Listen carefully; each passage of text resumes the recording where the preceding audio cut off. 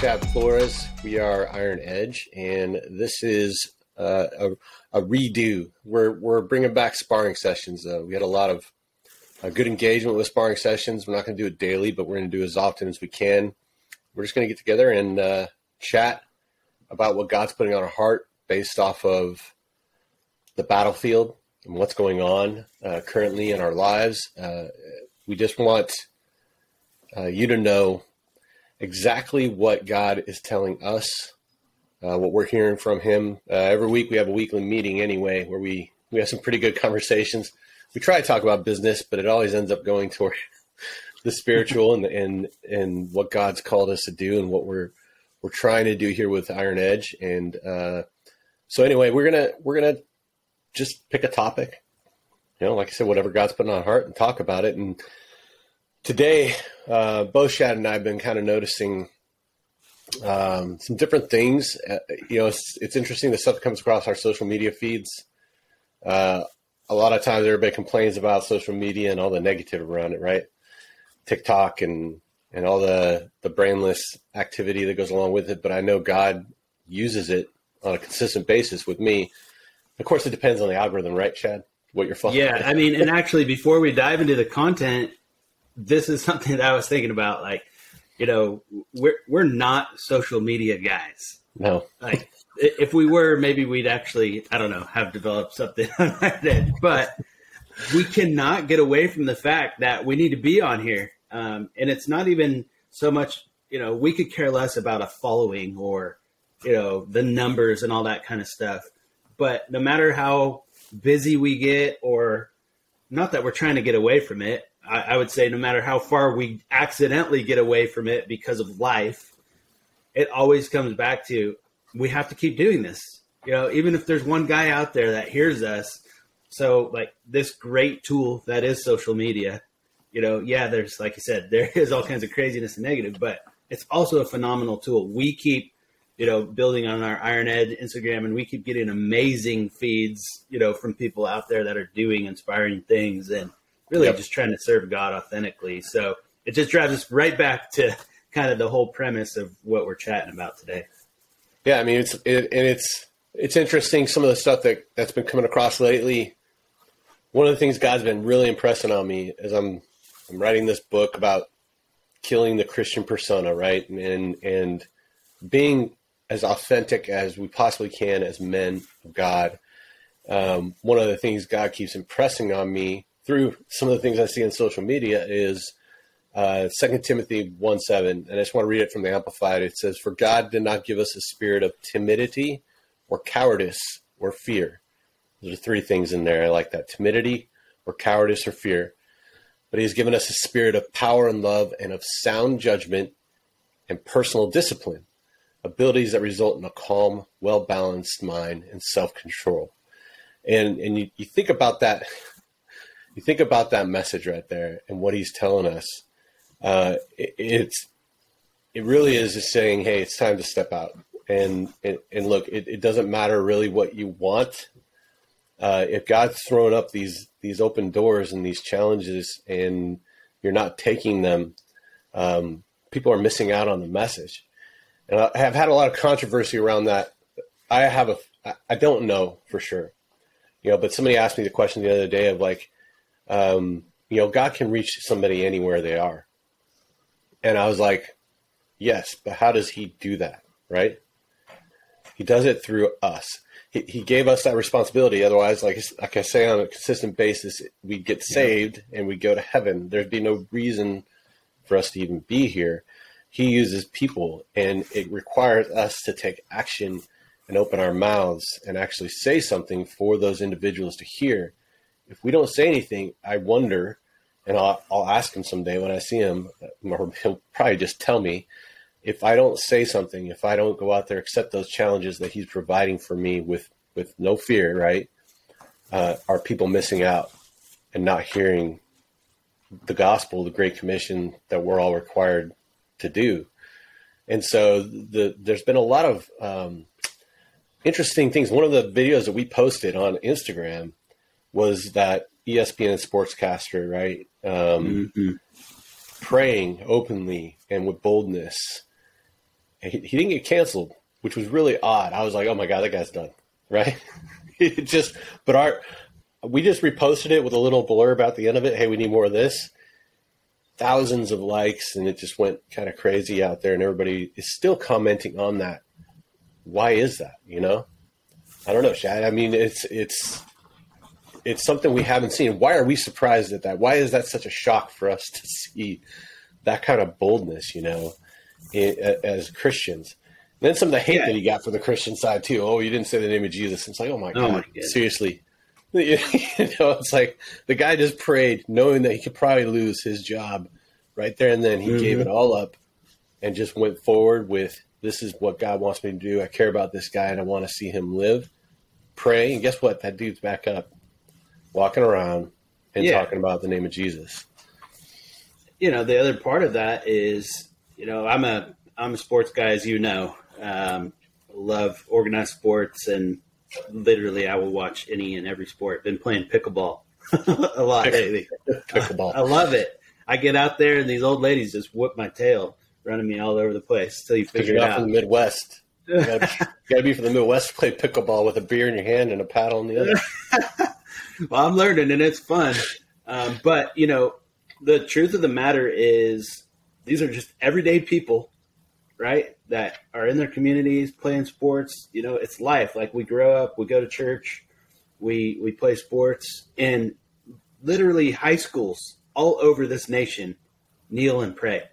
They're led by good, godly men who it's, you know, maybe it's a little bit of America, the Bible, and football and a beer. Like, okay, but like that's all over the U.S. and no matter how much, you know, big tech or big media wants to try to, like, you know, press that down, like, it's the everyday man and woman that love God and love playing sports. And so, you know, we have like the big names out there that are controversial or whatever in sports. But when this guy Hamlin went down, there was both teams in the center of the field on their knees praying. What was their first reaction?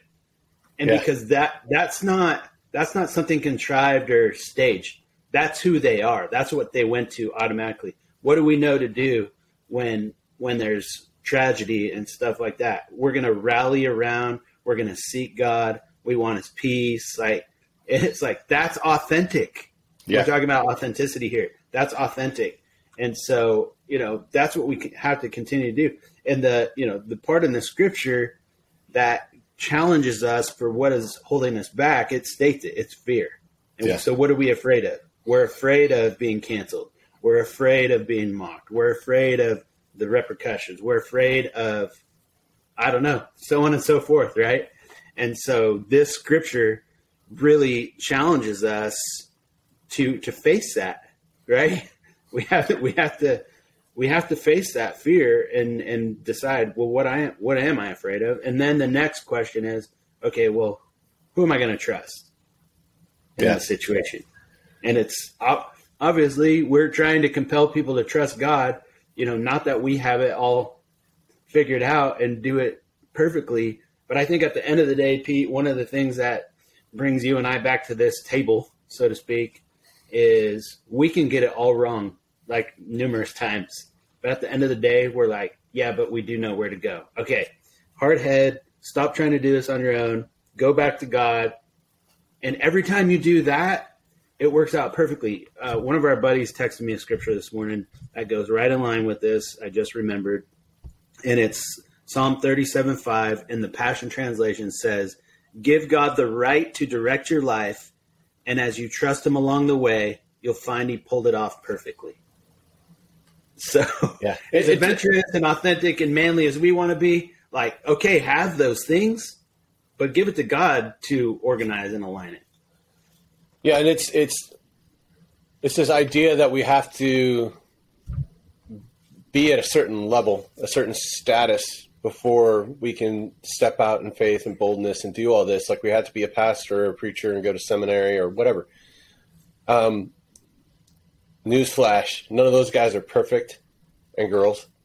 None of us are. Everybody falls short. So no matter what, you're always going to you're going to fall short until we reach that point, right? Whatever it is, whether it's being in heaven or whatever your nuanced belief is on that, whether he comes back and we see him here on earth, it doesn't matter.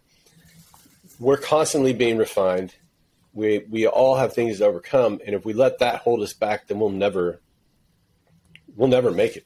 We'll constantly be stuck in that mode of waiting and waiting for things to be perfect for us to step out and be bold like these people are starting to be.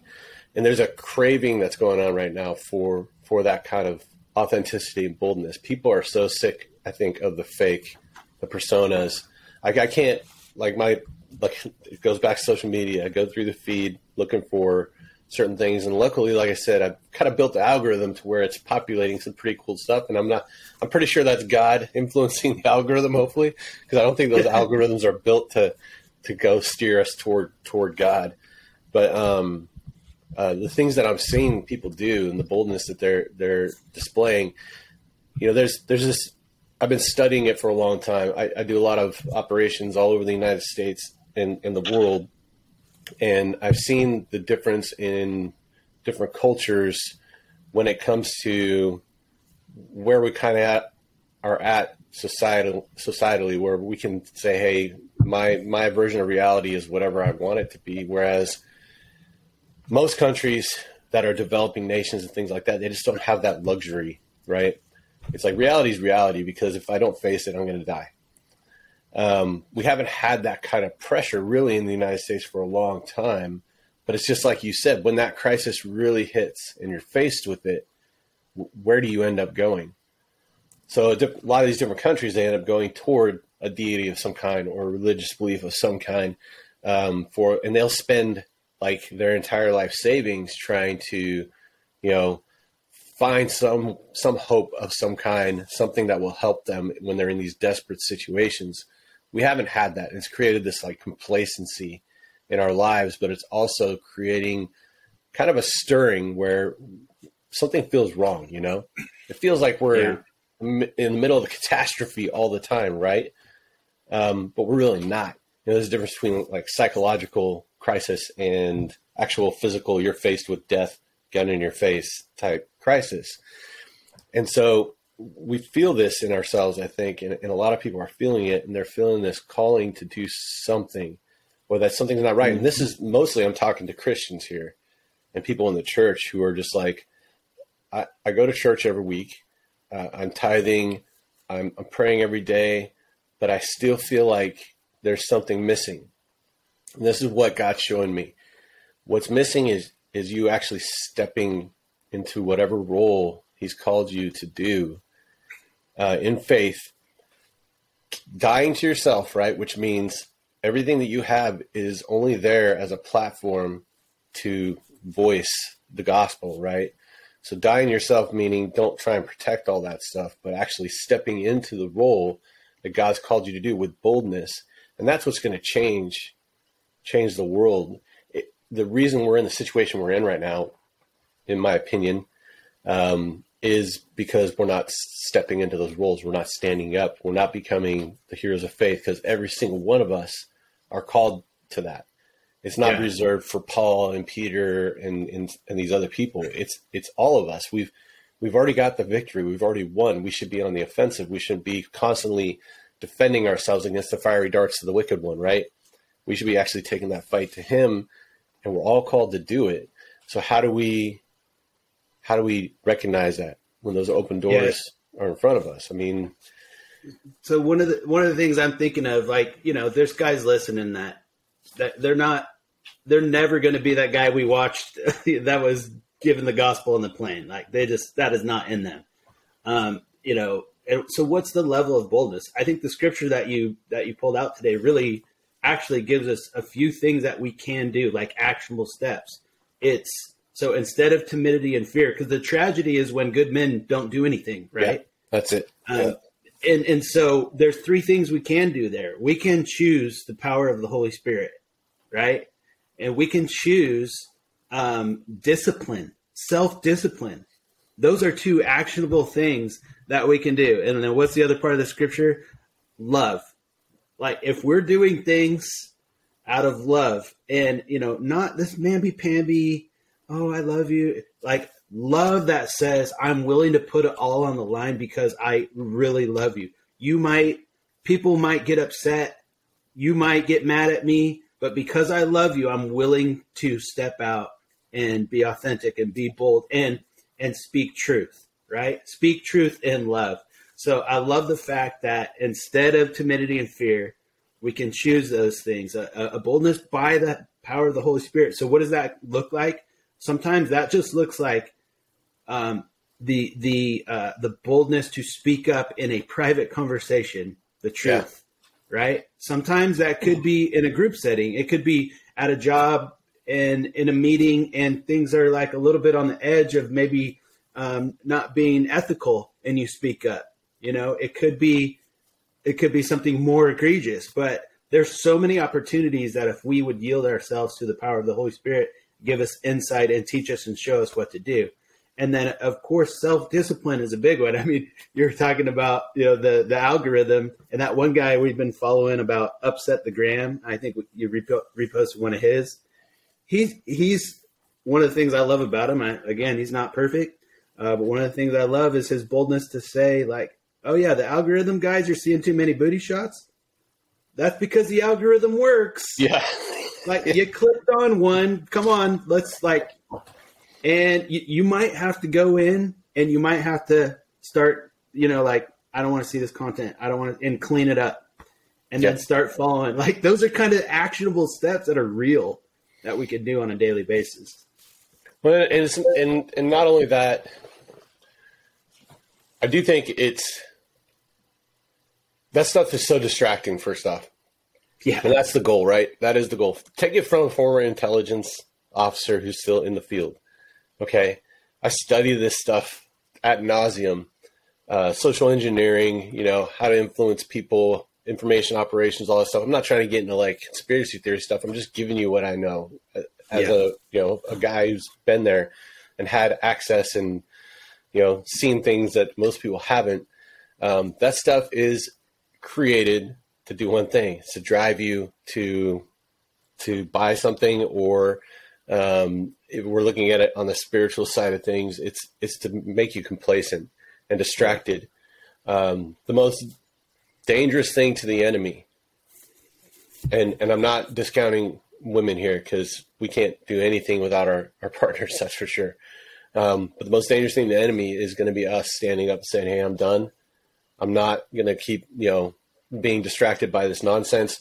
And that could be political nonsense too. Guess what? I'm seeing it on both sides because we used to have to study that. I studied politics, geopolitics in order to understand how to destabilize or stabilize nation states and different cultures and things like that. You are dangerous to the people that want to be in control. Okay. And if you look at it, there's only one enemy out there. There's only one enemy. It's Satan. And he's constantly influencing people all over the world to do his bidding. It hasn't changed. I don't think the intensity level has changed. People feel like it's changed. What's actually changed is not the intensity of the enemy's attacks, but good men standing up and saying, hey, I'm done with this crap. And I'm going to be bold. I'm going to step into my role as a man of God. And I'm not going to put up with this anymore. And then speaking and following it up with action. And I think it's so difficult nowadays. And I don't understand why, because even in my own life, I've looked at that. It's like, why am I afraid to post this on the internet? When Paul and Peter and all these guys are going out knowing they might be crucified upside down and, have their heads cut off and all sorts of other stuff, but they're still going out and doing this and speaking it from street corners in front of people. Why am I afraid to do this? It's a conditioning that's been going on for a long time, for years now, that we have to break that cycle. In order to break that cycle, we have to start being bold. And then in order to be bold, we have to be authentic. We have to understand who we are in Christ. That's a hard one. It's not something that happens overnight. But just being honest, guess what? Nobody's perfect. So let's get that out of the way. Quit comparing yourself to people on social media. You'll never measure up to the fake persona that you're trying to measure up to. God has a calling on your life, step into it. Those open doors present themselves, start being a yes man and start stepping into it. You might lose everything that you have in the world. But God has promised he's given you everything you need to have life and life more abundantly. That might not be monetary. It might not be possessions, but he's given you everything you need during the time you're here to have life and life more abundantly. So if he's given you that, he's already given you the victory. There's no reason to be scared. There's no reason to fear. So let's stop being afraid. Let's start moving, start standing up, start speaking what you need to, saying what you need to say. Don't wait for somebody else to do it because you're just waiting around forever. And don't think that this is reserved for some special person who has a social media following or something like that, or is eloquent in their speech. You are a warrior. You're in a fight. That fight has been going on for thousands of years. It hasn't changed. The intensity hasn't changed. The only thing that's changed is that the devil's being allowed to do more because we're not stepping into our roles. It's time, it's time to do that. Sorry, soapbox. Done. Can I just say, amen? I don't know if that's a place to stop, but amen.